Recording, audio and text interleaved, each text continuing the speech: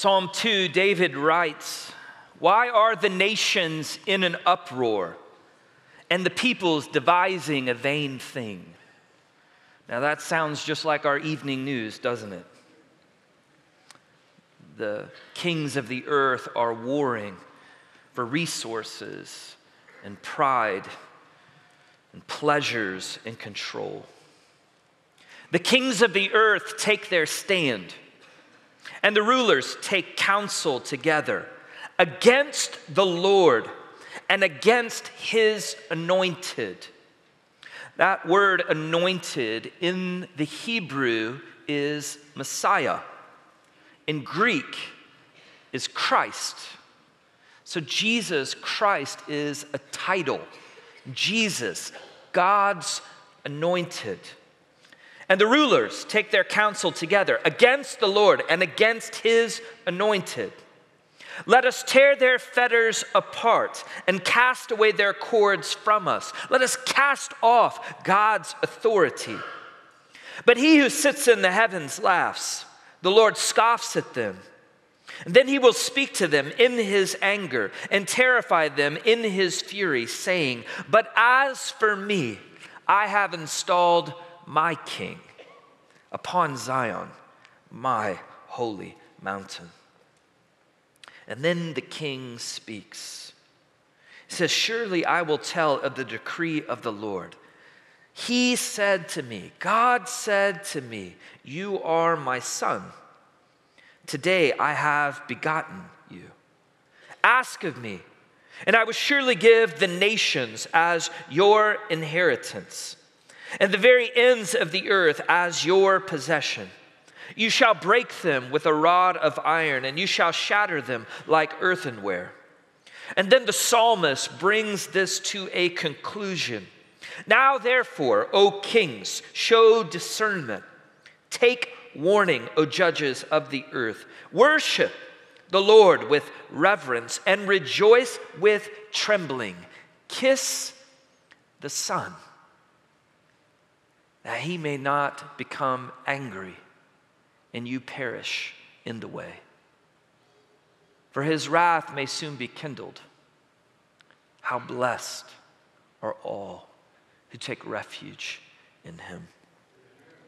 This passage invites our eyes up into the perspective of the highest authority, the kings of the earth. Now, none of us in this room are the kings of the earth, but think with me. Of all the kings and dictators and Caesars throughout all of history, the most powerful, those who have controlled armies and massive wealth and resources and have controlled the course of history. And God looks down and laughs because his authority is above it all. They try and throw off God's authority, but it is futile, for he sits in heaven. And he has set up his king, the King of kings and Lord of lords, and his name is Jesus. And we are warned, kiss the Son, lest he become angry with you. Swear allegiance to him or bear his wrath. But you ask, what is this king like? He who has all power and all authority, to whom every knee will bow, describe him to me. Consider for a moment his humble birth. He is the only one to choose the circumstance of his birth, to write his own narrative so that he might unveil his very nature to you. And he was born into a poor peasant family, the son of an uneducated carpenter. Shame surrounding his birth of his unwed mother. Displaced from the nowhere town of Galilee in Nazareth. Forced to travel a week-long journey to Bethlehem, the small, disregarded town of David. And here they were, lonely visitors, without money or clout, faceless number in the crowd, unwelcome amidst the scuffle, insignificant and forgotten. And Mary gives birth to the Savior of the world amongst animals in an obscure cave and wraps him in rags for clothes. His only visitors are not medical experts, not royalty, not even family, but a small group of lowly shepherds from a nearby field. Friend, what does these circumstances, this unfolding narration, what does it say that it was written from an eternity past? It screams that Jesus' humble birth means that he is accessible to all. The poor, the uneducated, the insignificant, and the forgotten. The King of Kings and Lord of Lords is accessible to you. Secondly, during his life and ministry, he was labeled a fraud because he was a friend of sinners. Luke chapter 7 records for us that one day Jesus was invited to have dinner at Simon the Pharisee's house. And while all the important people were reclining at the table, in walked a woman of shameful repute. Apparently, Jesus had met this woman in the marketplace sometime before, and he was kind to her. And he led her to repent from her sins. He gave her hope when all anyone else would give her was shame. Hearing that he was at a nearby party, she went and grabbed her most valuable possession, an alabaster vial of perfume, worth an entire year's worth of wages. She was out of place and unannounced, standing behind him at his feet, weeping. She began to wet his feet with her tears and kept wiping them with her hair and anointing them with the perfume. Now, seeing this, Simon, the host, right, he concludes that he is a fraud. If he were a real prophet, he would know what sort of woman this was that was touching him. She was a sinner. But Jesus shatters Simon's categories on two levels. One, he knows what sort of woman she is, and he does not shrink back. And two, he takes the opportunity to defend her and to rebuke him. Simon, he who is forgiven much loves much. Now, why does he do this? Because he is a friend of sinners. He has declared that it is the doctor who are in need of healing. He has come for the sick. He is a Savior sent to save sinners. Friend, he does not shrink back from your sins either. They are not greater than his love, his ability to forgive. And it is their removal is the reason he has come. Thirdly, let us consider the great suffering of the cross. His death was not happenstance. It was a divine symphony written from eternity past to triumph over the evils of sin. He was betrayed and denied by his very own, falsely accused and unjustly convicted.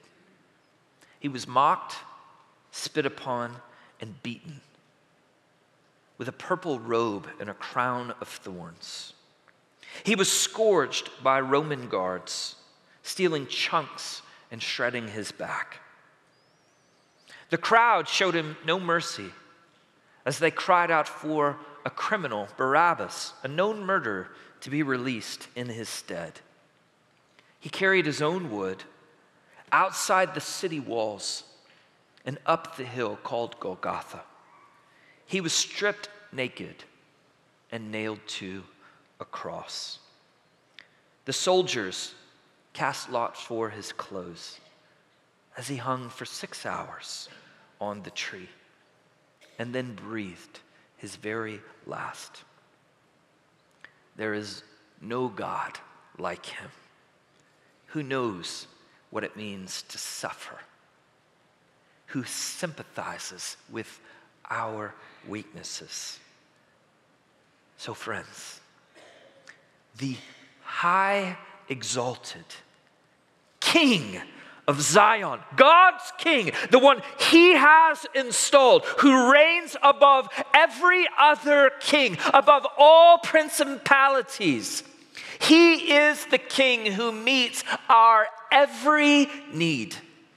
He is humble and accessible to you, completely approachable.